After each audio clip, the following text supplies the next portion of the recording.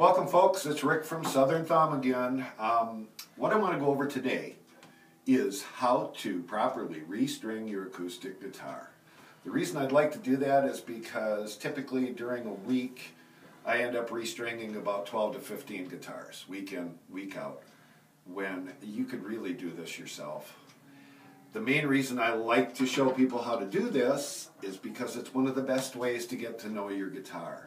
I know you think you know it because you sit around and play it all the time, but when you change strings, you're going to discover some things. And that's part of what we're going to go over today. Now, when changing strings, you should have the tools you need ahead of time with you so you don't have to leave the guitar sit. This is a pair of side cutters. This is not a deluxe pair of string cutters, which you will spend $25 or $30 for. These come out of the bargain bin at your local hardware store for about $5. These will last you forever. So, this is what you need. Also, a peg winder, very helpful. These are about $2.50. So everything I have here is very reasonable. Another thing, a guitar neck rest.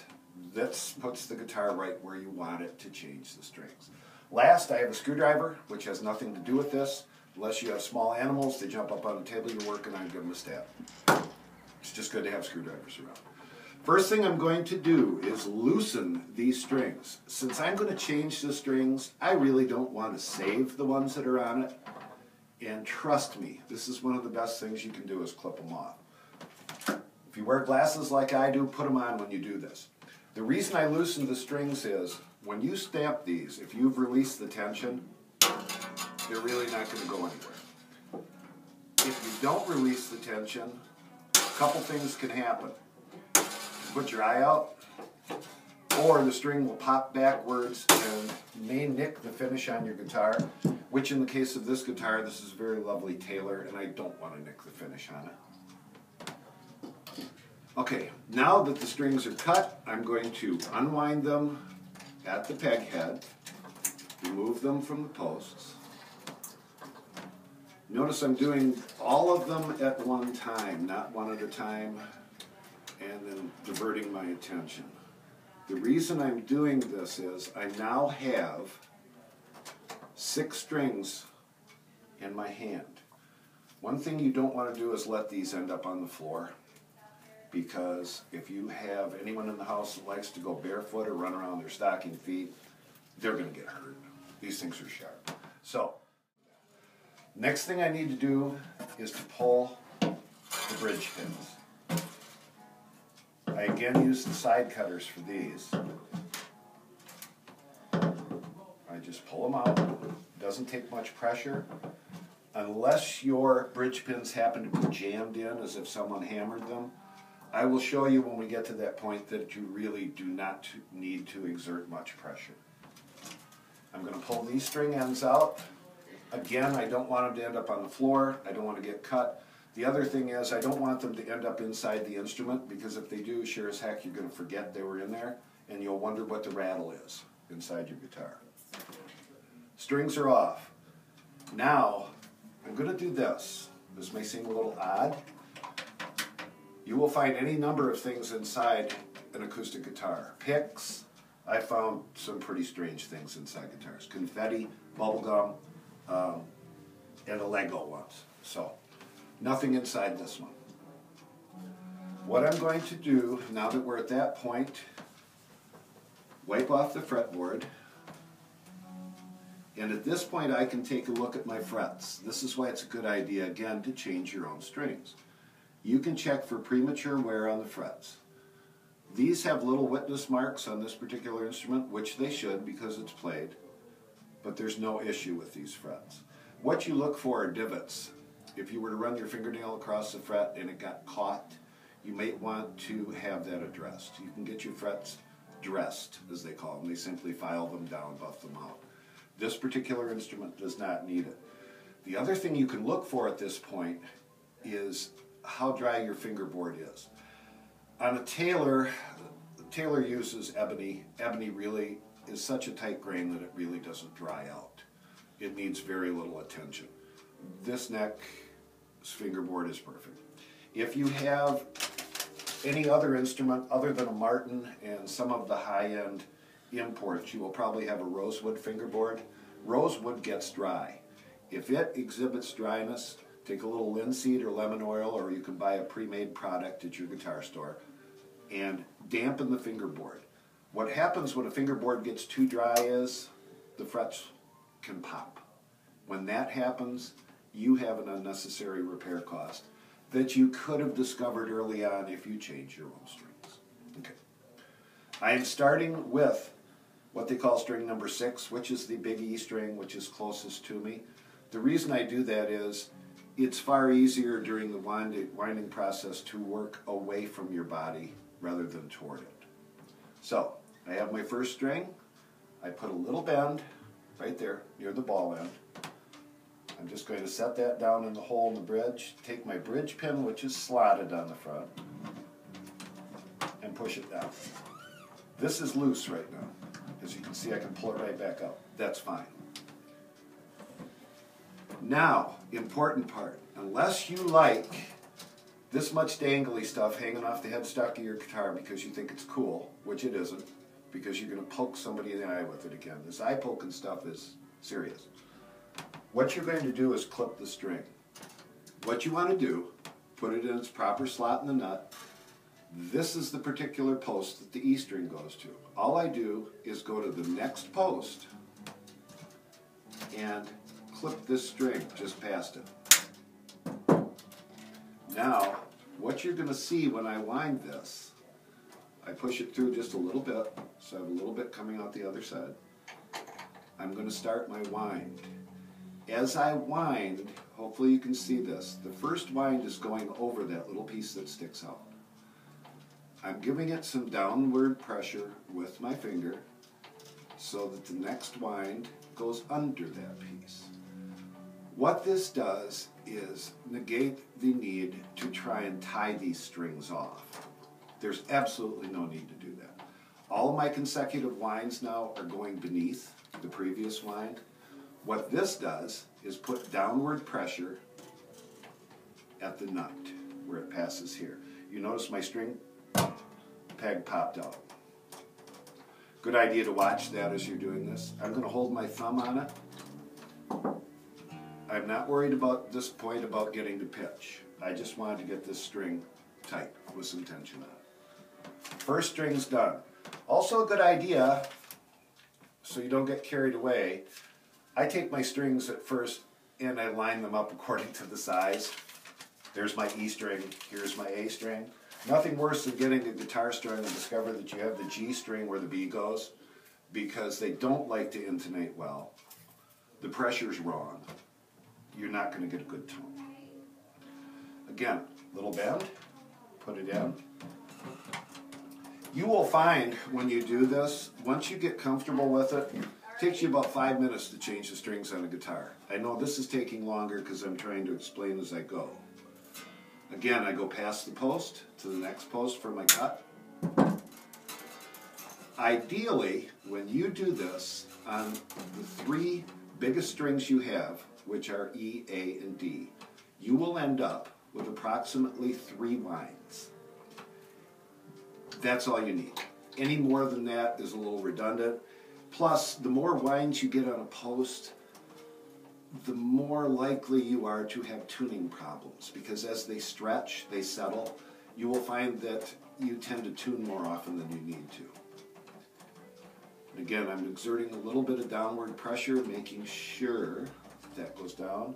I'm going to check my bridge pin. Again, this is a wonderful way to get to know your instrument and a really good way to save yourself 25 or 30 bucks. Not that we don't enjoy the work, but you can save me a lot of work in the long run and have a good time changing your own string. So again, this process just follows every string exactly the same on these first 3. There's going to be a bit of a change when we get to the treble side with our G, B, and E string. This winding process on the bass, what we call the bass side of the instrument, with the E, A, and D string, the posts are being wound counterclockwise, with the string starting its wrap on the inside. When I go to the treble side of the instrument, with the G, B, and A, or G, B, and E strings, we are going to go to a clockwise wind. And I'll show you why when we get to this. Okay. Again, make a little bend.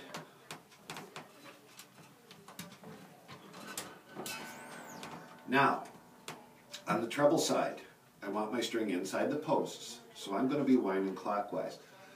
The reason for this is it exerts a straighter string pull. The way the instrument's designed, string is nice and straight. If I go over to this side to try and wind counterclockwise, it puts an awkward pull on the string.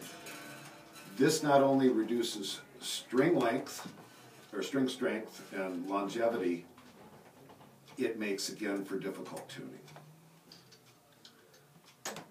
So again, we're going clockwise on this side. Again, our first wrap is over. That little post you have sticking out, the rest of the wraps are under. These string winders save you a lot of time. They are very well worth it. The reason I take care when I wind strings too is so that I have a better chance of, once they're tuned, they'll stay tuned for a while. A lot of times with new strings, strings are made of metal. They're wound and compressed, so they will stretch. So whenever you put a new set of strings on, you've probably discovered already that you have to do a little more tuning than usual until they settle in. And then, of course, right about the time they settle in, you really want to change strings again, which you don't have to do, you just want to. These strings will last quite a while. They're going to stay in tune well because you took the time when you installed them. Again, great thing, about $14 and some odd cents, a Planet Waves neck stand. We sell them, got them on the back wall. Okay, show you how to string. This is our small E string, or what they call the first string. Again, I'm just going to take it past that post. And I am remembering to wind clockwise on this side.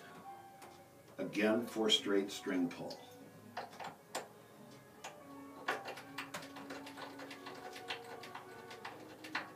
Now these peg winders come in various colors too. If you notice, this one's lime green and it's quite bright. It's like a neon.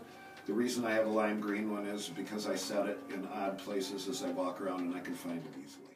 Now at this point I'm going to tune. All these pegs are in tight and I didn't have to use a mallet on them. Believe me, I've seen people do it. I'm going to use the Snark tuner. These are great. This is an acoustic instrument. It does not have a built-in tuner. These Snarks will tune any instrument. They are very accurate. They rely on vibration. You clamp it to the headstock. Going to tune our big E string first. That was pretty close. That was only a step off. Tune our A. Now what I'm doing is bringing these close to pitch, and I'll show you why I'm not that worried right now. I'll just get it up to about where it should be.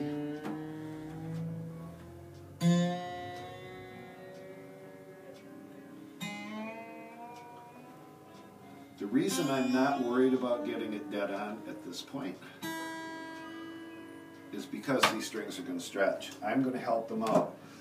You will see videos online and read articles of people telling you to pull the string up at the 12th fret about 2 inches off the fretboard and let it snap back. Wrong. What that does is prematurely wear the frets. It doesn't need to be done. What you're doing is trying to seat this string in the nut and in its bridge pin slot. What I do is grab it somewhere in the middle of the neck and I shift these strings sideways about an inch, inch and a half. Now what I'm going to find is I'm flat by a full step because I did that. What that means is the strings needed to stretch.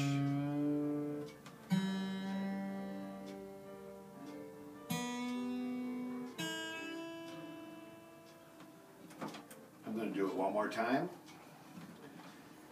And what I should find is that I'm probably a half step off. So my E, this E will now be at a D sharp. Yep.